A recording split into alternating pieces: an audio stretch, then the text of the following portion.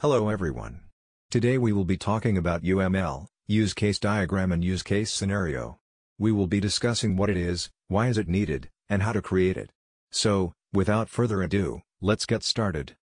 Before we get into use case, let's quickly go over what a UML is. Unified Modeling Language, UML for short, is a standardized modeling language, enabling developers to specify, visualize, construct, and document artifacts of a software system. Thus, UML makes these artifacts scalable, secure, and robust in execution. UML is an important aspect, involved in object-oriented software development. It uses graphic notation to create visual models of software systems. UML has two types of diagrams when it comes to modeling.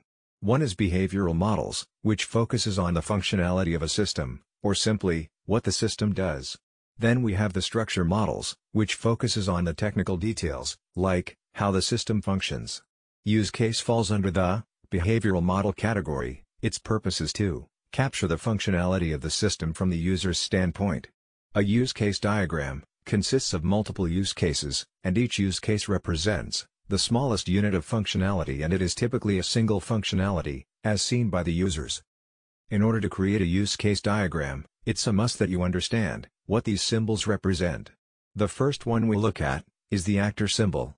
Drawn as a stickman, it's a user who interacts with some features of a system.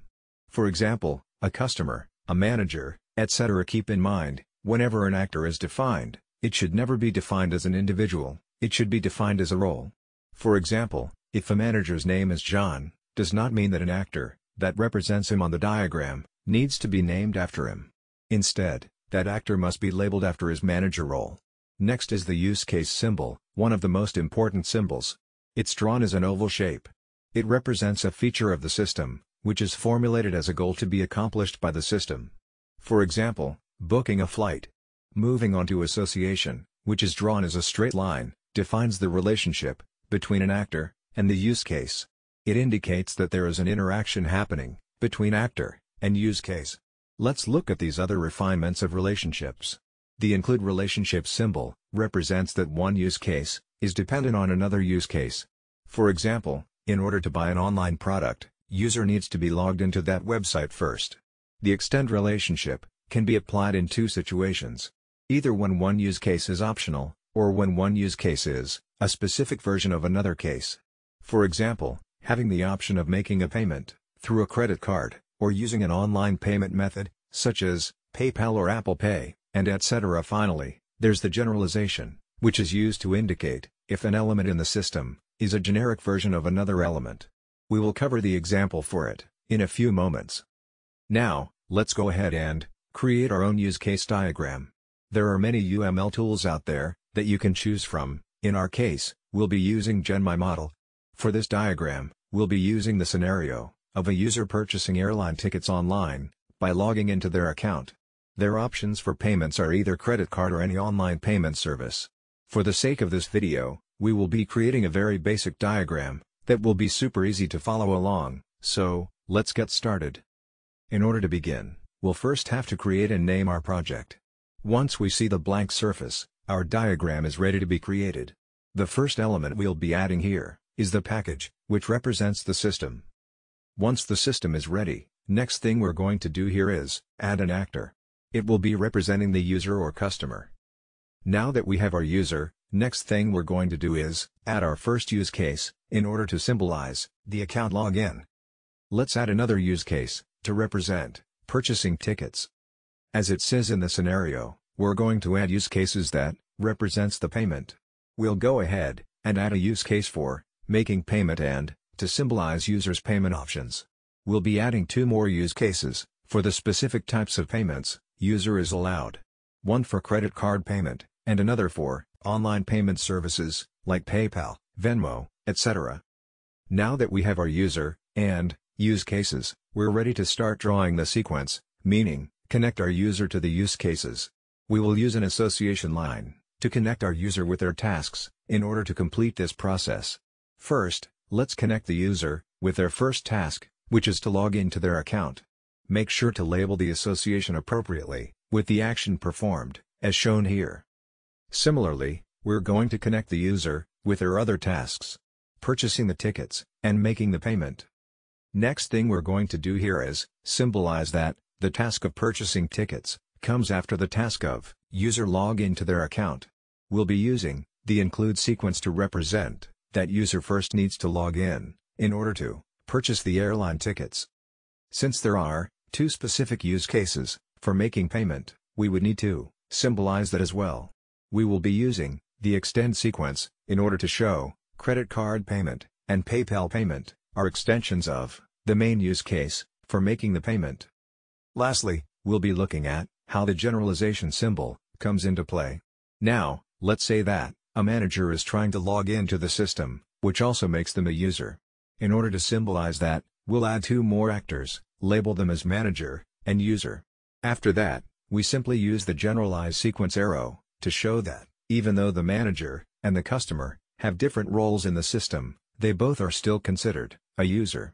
That completes our use case diagram. This shows you how simple it is to create a UML use case diagram using any given scenario. Let's move on. Now that we covered use case diagram, we'll now talk about use case scenarios. We know that a use case represents the actions that are required to enable or abandon a goal. It contains multiple paths that can be taken by any user at any one time. A use case scenario is a single path through the use case. That being said, why do we need use case scenario? Well, you might have noticed that the use case diagram we just created does not contain enough information to accurately describe what each feature of a system does. Every use case in the diagram is accompanied by a scenario. Use case scenarios are based on use case diagrams, and it describes the interactions between the user and the system. Before we go ahead and create our use case scenario, it's important to understand the template it follows. Now, there's no specific template, but every template does contain the main factors that are needed. You can either go with the template shown here, or pick one that you prefer. Keep in mind that it should always contain actors, or the user, a system, or the process that's required to reach the final outcome, and a goal, which is the successful user outcome. Now, let's take that template and create our own use case scenario. Even though there are tools out there for creating use case scenario, there is no specific tool that is required to create this scenario, since it can simply be created on Word document, Excel, and etc. In this case, we'll be using a Word document. To start off, the use case that we're going to be focusing on is purchasing flight tickets from the use case diagram we just created earlier. Once we have our use case name down, let's go ahead and start filling out rest of the required elements. Author is the creator of the scenario. Here's where you will put your own name, or sometimes your collaborative partner's name, as well. Since this is the first time this scenario is being created, it doesn't have a last revised date, so in this case, we can go ahead and put the date it was first created. Moving on to actors. Here we will put the actor that is interacting with all the use cases, which is the customer, as we know from our use case diagram. The uses basically means include sequence, which indicates what use cases are included. As we've seen in our diagram, it is the login account, since it needs to happen before a flight ticket is purchased. Looking at the extend, if you recall from our diagram, the only two extend relationships we had on there was regarding the payment. So, in this case, we can either leave it empty, or simply put nil. For the preconditions, we can list out a few, but we should input the most relevant one. In this case, we'll say airline tickets information is available in the system. Given the fact that without that information, it will be logically impossible to purchase flight tickets. Now, we can begin with the basic scenario steps. We'll be filling it out as we go along. Let's go ahead and fill out our first main scenario, which is the system retrieves the flight tickets information and displays them to the customer. Following up, the customer picks their preferred airline and selects the date and time for the flight. Next, the customer adds the purchase information to their checkout screen. Then, the system checks for availability. If available, the system then updates the checkout screen. After that, the customer proceeds to checkout. Next, the system displays the checkout overview on the screen. And finally, the customer receives their bill of purchase along with the flight itinerary through email. Once the main scenarios have been filled out, we're going to focus on the error conditions here. Looking at the main scenarios, we would have to come up with a logical error that might take place. The obvious one would be, if the flight isn't available, the customer is notified by the system that the flight they chose is not available. There could be many other error conditions, but for the sake of this video, that's the only one we'll go with. Let's take a look at the other scenarios. It's used for showing alternative paths through the system that requires a slightly different set of steps. In this case, we will be expanding the use case scenario just to show a quick example. Let's say that the customer wants to change their payment method.